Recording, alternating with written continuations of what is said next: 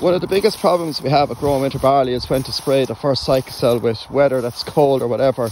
This crop was sprayed around 16th, 17th of March. It's a crop of Belfry. What we're looking for is that it's tripping me up as I'm walking with my heels on the ground. There's a crunch off the field as well. And then when we bury our hands down into it, we're looking for these fat tillers that are down there. When we pull them up, we're looking to make sure that they're all quite even, they're nicely spaced out, and they are going to be the thickness of your little finger. And that's the key to getting the high yields with Belfry.